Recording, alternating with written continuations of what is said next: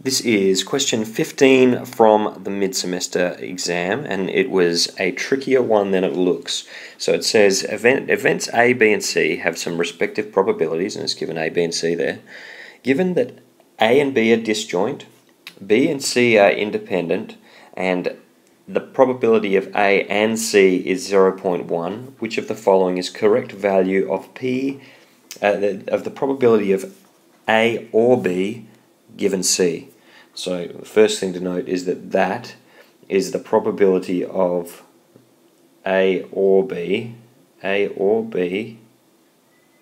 you can think about it all in brackets, given C.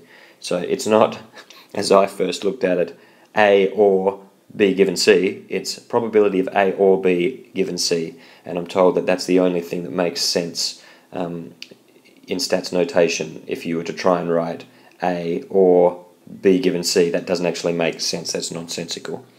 So okay, let's talk about how to actually approach this question. I'm going to delete a few things here. The way to approach this question, it's tempting to sort of start with the things that you're given, start with these and try and somehow fumble your way to there, but you'll end up going in lots of circles. The only real sensible way to approach it that's likely to yield an answer is to start with this and then see if you can expand it by writing it in a different way that'll hopefully show up some terms that we can work out, and then we'll solve it from there. So let's see what we can do. So we're looking for the probability of A union B, so A or B is A union B given C. Now you'll remember what we can rewrite, just as an aside. I'm going to write this in a different color because I can. So just as an aside here, if we want the probability of A union B, then we know that's probability of A plus the probability of B minus the probability of A intersect B. So that'll give us the union, or gives us the sum of both minus the duplicated part, so whichever part was counted twice. So the overlapping bit was counted twice, so we remove one of those and we've got our union. So the exact same thing stands when you've got a conditional probability. So this is actually the same thing as the probability of A given C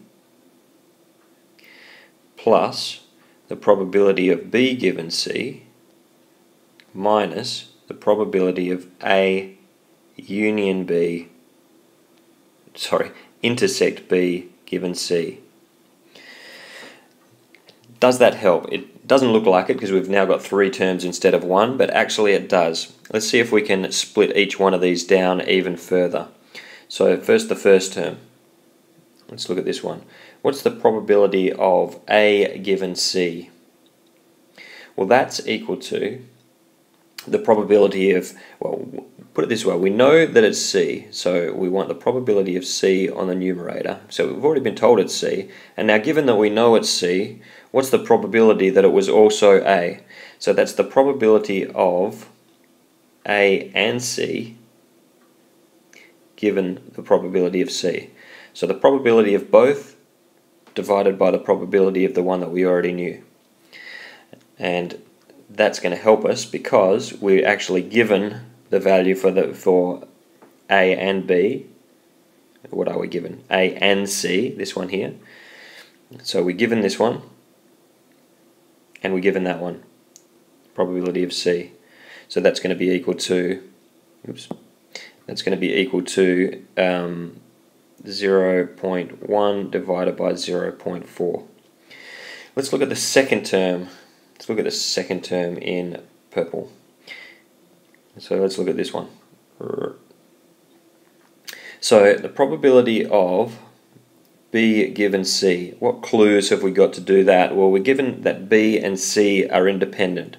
And what that means, that it doesn't matter what C is, it doesn't affect B. So the probability, if these are independent, then the probability of B and C is just equal to the probability of B. And we're given that as 0.1. So that's by definition independence. If we're told that one thing happened, we're told that C happens, does that change the probability that B happened? No, it doesn't. therefore they're independent. Okay,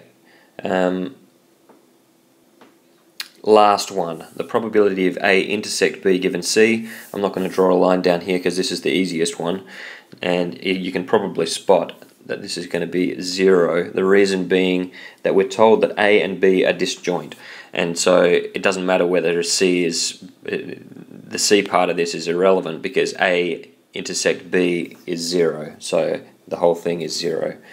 So all we need now is the probability of A given C plus the probability of B given C. So it's,